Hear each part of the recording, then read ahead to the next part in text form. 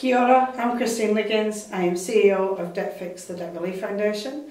We are a debt solutions charity and we focus on debt solutions and education and advocacy. Here at DebtFix, what our role is to bring the sector together to help clients get the best possible outcomes that they need. And part of that is working with the budget services, the social services, counsellors and all those kinds of people, also with creditors and banks, to make sure that the clients are fully aware of what's available out there, but also that they're getting the right help for their circumstances as well. We can only do that by collaborating and working together to make sure that we understand the client's needs and circumstances and that we find the correct product for them. There's a lot of people working in the financial service sector, all trying to do their bit. And we come together every now and again at a conference and we think, oh, that's a good idea. But we didn't know about it before. And my thought is that we need to know more about what we're all doing, and then we can actually do it together rather than in silos. There's a lot of silos at the moment. We're all trying to do our best. We don't realise what's out there. And by working together, by talking more and sharing more about what we do, we can achieve a much better outcome for everyone in New Zealand. The problem at the moment is that funding makes it competitive, and people are competing for the same amount of funding, or they're being funded on the amount of clients they see or the amount of outcomes they achieve. And it's making it competitive and, oh, don't pinch my clients, so don't do that, you know. And that's stopping the innovation of the greatness that we can actually do together. So if we change the funding model or make more funding available for collaboration and working together, you know, there's lots of great products out there. We just need to use them, work together and stop the competition.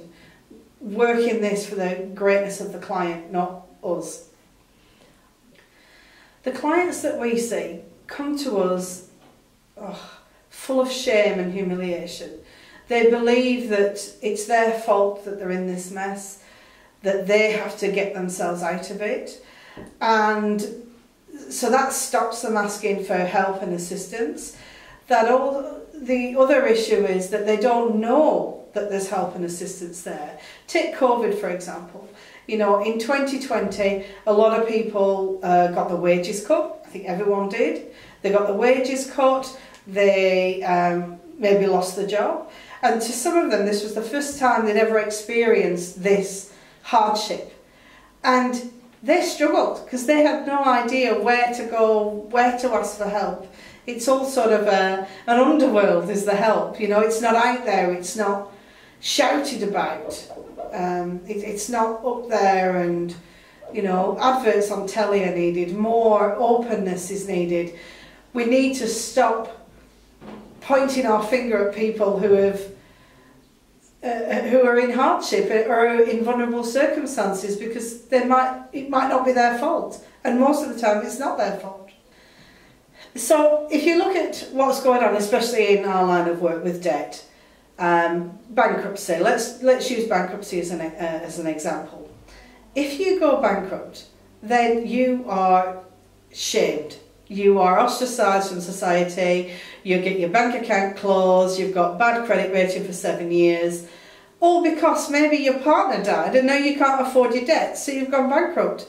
How is that your fault? And why should society point their finger at you just because some bad things happen to you in life? We should have more respect for people and less judgment, and actually look at the person and what the best solution for them is. And it's not pointing fingers and it's not ostracising them. So at DebtFix, our crew members see these clients every day, and what we're seeing is that they're constantly excluded from getting out of their situation because they're not aware that there is other help out there that can get them out of this situation. They have this and societal attitude of, well, I got myself into this mess, so I need to suffer the consequences and it's up to me to get myself out of it. And we need to ask for help. There is help out there. One of the things we need to look at is how we do reach the unreachable. And a lot of the banks closing isn't helping. Applying for things only online, only having online chat and things like that at financial services like creditors and lenders, that's not helping.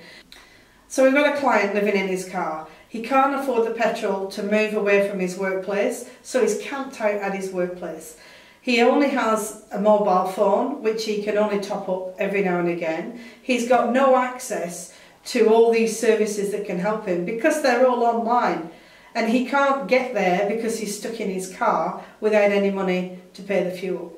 How is he going to get help? We need to be looking at those types of situations as well.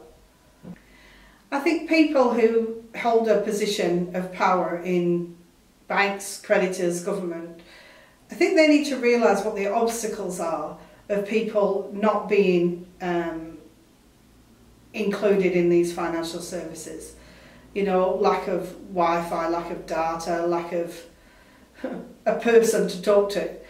They need to understand these obstacles and work ways of removing those obstacles. That's what we're trying to do at DebtFix. We're trying to remove all the obstacles so that anyone can reach us. And that's what's needed. We need all to be reachable. It would be great if banks and creditors, specifically where people are suffering hardship and they can't afford to pay their debts and their loans back, it would be great if they worked closer with the budget services and debt solution providers to work with their clients to help them out of the hole that they're in. When you solve the initial issue, the initial problem, why they're not repaying their debts, why they're not making payments to the power, it can't stop there. It's got to be a journey that you go on and support the client in.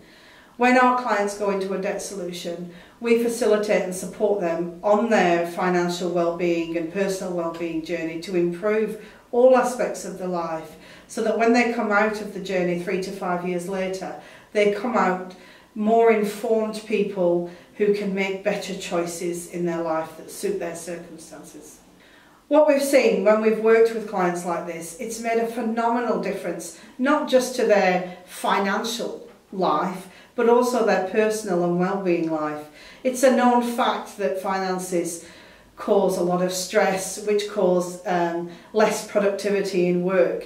So by helping in this area and supporting them on this journey, it's going to improve the economy as a whole and society as a whole as well. What we hope is that by us working with adults in these situations, that they can then pass this down to their children. So in a roundabout way, we're solving child poverty as well, but we're doing it from adults down rather than children up. And it's all those adults who have missed out when they were children. We're educating them, and it's great to see the changes that we can make to whānau.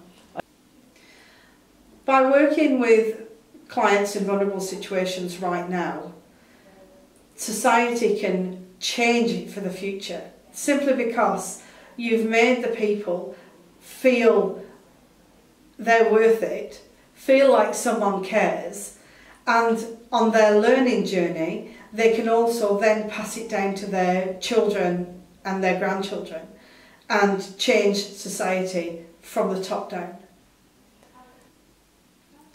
There's not much innovation that's needed. Maybe technology innovation, yes, but maybe just smarter ways of using the people that are already here in the sector working in this area.